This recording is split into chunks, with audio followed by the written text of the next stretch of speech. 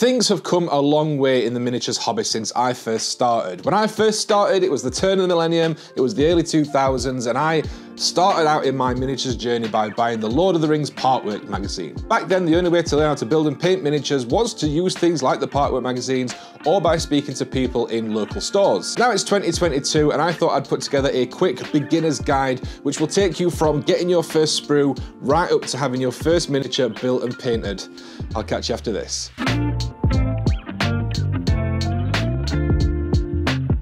Hi guys, it's Josh at the Pickle Jar, and today we are doing Miniature Hobby 101.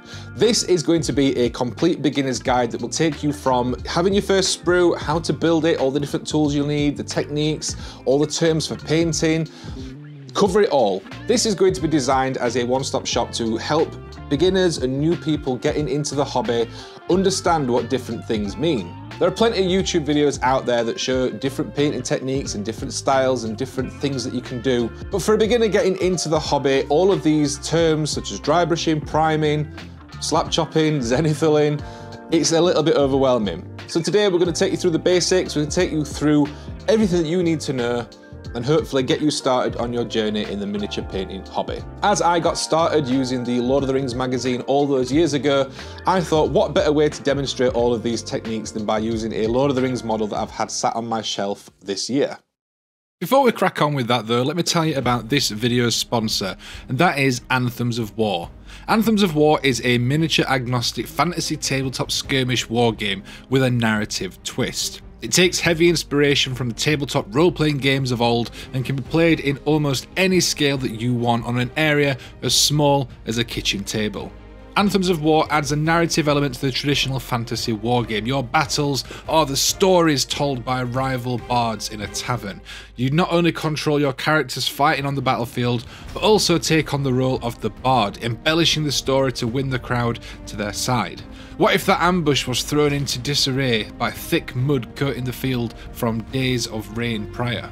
By combining unique scenarios, your own cunning, and embellishing the story when you feel necessary, no battle will ever be the same. Inside the core rulebook, you will find everything you need to get started playing, including the quick starter guide, the rest of the standard rules to introduce more complicated gameplay, instructions for building your own characters to introduce your own creativity into gaming, as well as plenty of scenarios, magic systems, and everything else. The Anthems of War core rulebook is available both as a physical book and as a PDF, with the links down below in the description. Thanks once again to Anthems of War for sponsoring this video. Now, on with the building. So the first thing that you're going to need to do is to build your miniature. Now for this, you're going to need some clippers, you're going to need some sort of hobby knife or scalpel knife, and you're going to need some glue. There are various different places you can buy these from. Games Workshop sells all of this stuff, but you can also buy it from independent places if you don't want to get the Games Workshop versions. Using a proper pair of clippers to clip your pieces out from the sprue is essential for leaving the model as intact as possible and also leaving as little of the sprue on the model as possible so it's less cleanup to do. Once all the pieces are cut out, there's a couple of things you need to do to clean them up. The first is to go around and remove any excess sprue that is still attached to those pieces. For this, I like to use a hobby knife. Nice sharp blade on that lets you cut through, and you can use the back of the knife to scrape over and smooth over any little imperfections that are left from the sprue. The second thing is to get rid of any mold lines that are on there. Now, a mold line is where the two parts of the mold are pressed together and it's left a line down the middle of the piece. Again, you can use a hobby knife using either the sharp side or the back side of this to scrape away those mold lines, or you can get dedicated tools which are called mold line removers, funnily enough, and you can use those to scrape them as well. The only difference between that and a knife is that it's not got a sharp edge, so you're less likely to cut yourself with it. Once all your pieces are cleaned up, it's time to stick them together. Now, there are two different types of glue that we generally use in the miniatures hobby: plastic cement glue and super glue. Now, generally speaking, I use plastic glue for plastic miniatures. What that does is it melts the two parts together, creating a very strong bond. If you're working with metal miniatures, with resin miniatures, 3D prints, anything that isn't plastic, then your best bet is to use super glue. Once again, you don't need to use Games Workshop branded stuff specifically. You can use any old super glue you can pick up from a pound shop. It'll do the job for that sort of stuff. For plastic glue though, I would recommend using Tamiya Thin. This stuff is fantastic. It's really thin, so it flows really nice. It's got a brush applicator, so you can be nice and precise with it, and it works really well.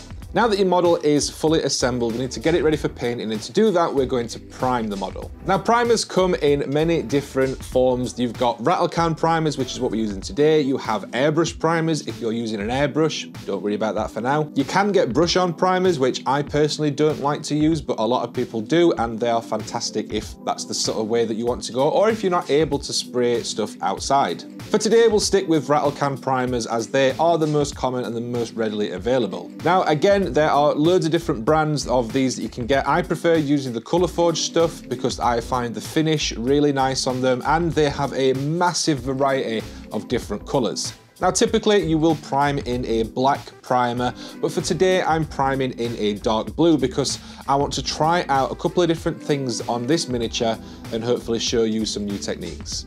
To prime a miniature using a rattle can, simply take it outside, hold it about 30 centimeters away and dust from side to side with the rattle can, short bursts, and spin the miniature as you do so that it gets a nice covering all over.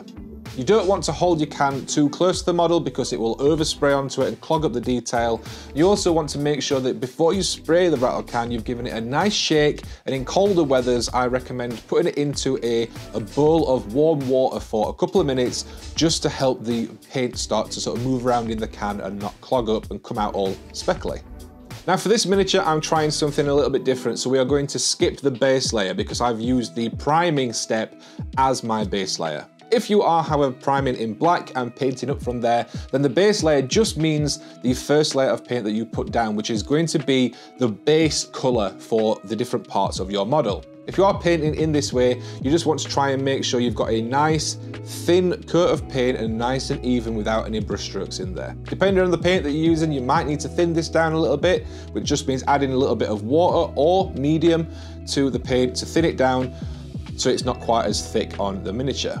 As I've primed using my base color, however, we are going to jump straight in to adding washes and shades. Now, washes and shades just refer to thinner paint that is generally a little bit translucent, so it's not fully opaque like some of the regular acrylic paints, and it flows a lot better. It's a lot thinner paint.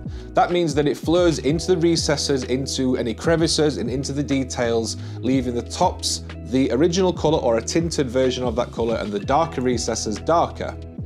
This is a really easy way to add contrast and to add shadows to your models. For this model, I'm using a black ink from Green Stuff World to add to the blue so that it will create the dark shadows. This ring wraith is supposed to have a black cape, but I hate painting black by just using blacks and greys. I like to use blues to highlight my blacks. By using this technique, what I've essentially done is put down my base layer and my highlight layer, and now I'm adding the shade, which will go into all those recesses and create a nice contrast between the blue at the highest points, transitioning down into black in the recesses. Depending on the kind of look that you're wanting to go for, you might need to put a couple of coats of stuff like this on. If you do so, make sure to wait until the first coat has fully dried before applying the second one. While we're applying that, let me talk about brushes for a moment.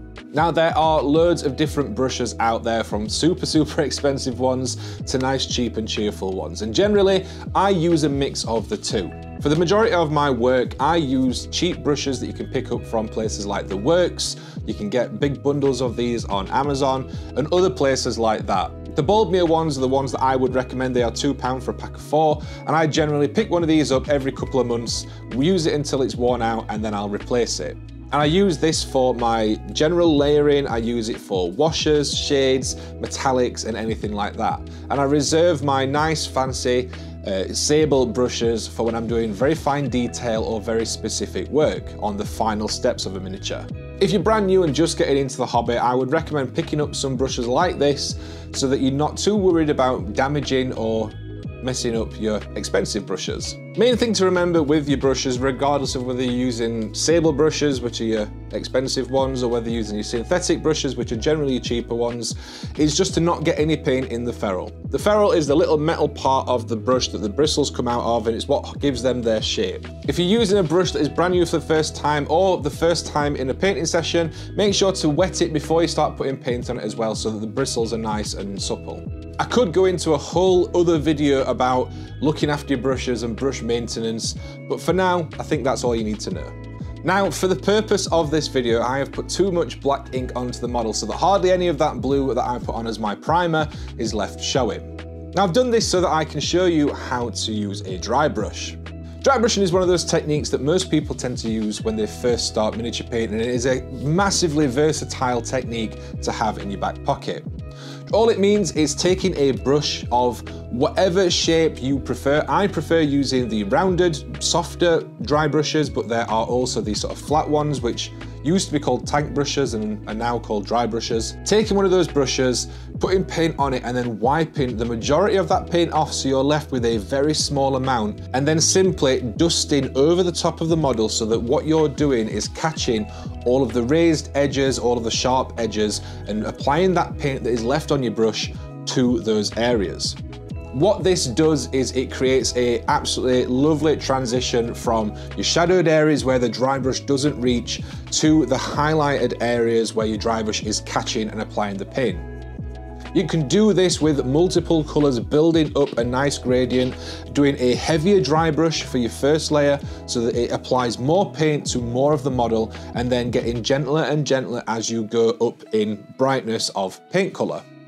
The ones that I'm using here are from Artist Opus, and they are probably my favorite dry brushes that I have used, but for a beginner, they are probably a little bit on the expensive end of the range. Don't get me wrong, I think they are absolutely fantastic, but for people just getting into the hobby, maybe something on the cheaper end is a little bit more approachable. If you wanted to try that, then using makeup brushes is a fantastic alternative to using these rounded dry brushes. Now that we've got this model to this step, I think it's a good point to talk about varnishing. I like to use varnishing to affect the finish of the paint on the model. There are a few different types of varnish. Generally though, people will be talking about gloss varnish or matte varnish. Now, matte varnish is the matte version. It is not shiny, it is not reflective, and it dulls stuff down. Generally tends to darken down paint on a model. Gloss varnish does the exact opposite. It makes it glossy and shiny. If you wanted to make something look wet or slimy, gloss varnish is the way to go. Now for this, because I'm going to be adding some metallics on later on, I'm going to do a matte varnish on this now. The reason that I'm doing that is so that the cloth will look different and have a different finish to the metallics later on. It will help separate them from the metallics once the model is finished. Again, you can get varnishes in different ways. You can get brush on stuff, you can get spray can stuff, and you can get stuff for airbrushes. I prefer using, once again, the Colour Forge stuff. This is a really, really good matte varnish in a rattle can, readily available at many different stores. There'll be links down below if you do want to pick any of the stuff up that I'm talking about in today's video. To use this, it's exactly the same as a primer. Spray it from about 30 centimeters away, short, sharp bursts, and make sure you apply an even coat to the entire model, and you should be good. Once that's on and dry, it's time to start talking about metallic paint. Now, metallic paint is paint that's got little flakes of metal in it, like tiny, tiny little particles of metal. And what it does is it gives it a metallic finish, a shiny finish on your miniature. Now, a nice easy way to get a nice looking metallic finish is to apply a base coat of whatever color metallic you're doing, and then apply a wash or a shade to that metallic once it's dried. What this does is it dulls down that first layer of metallic while still leaving the color intact and a little bit of the shine, but also making sure that it doesn't stand out too much from the rest of your model. Once the shade is on and dry, you can go back in either with the same metallic color or a brighter one and pick out the edges of the metallic area. What this does, especially for things like swords or armor, is it adds that extra highlighted detail onto there and makes it look like it's shining on the edge, like the edge of the blade is sharper than the rest of the blade. For this, we use something called highlighting, and that can be done in many different ways. It can be done by dry brushing, which we did earlier on, or it can be done specifically and deliberately with a regular brush. To do edge highlighting specifically like we're doing here on the sword, you generally want to apply some paint and then use the side of your brush rather than the tip and drag that along the side, trying not to press on too hard so it doesn't overspill onto the flat of the area that you're painting. With all of that on, the model itself is looking pretty good and I'm pretty happy with how this looks. This took me about 20 minutes to do if I wasn't waiting for drying time and I wasn't messing about filming it with the camera. And I don't think that's too bad, especially for a beginner video.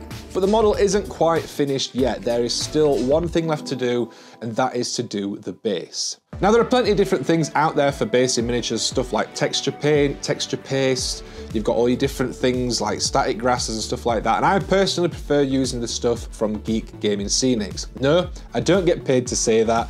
I just like it because it looks real, because it is real. To do this, all I need to do is apply a thin layer of base ready glue and then pick whichever base ready product I want to use. For this one, I'm using Patchy Plains, and it's simply a matter of dipping it in the tub, spinning it around a couple of times to make sure it's completely covered, and then tapping it off once it's on. Sometimes you might want to mix things up and add something like a tuft as well, just to add a little bit of variety on a base, and generally that is the model done.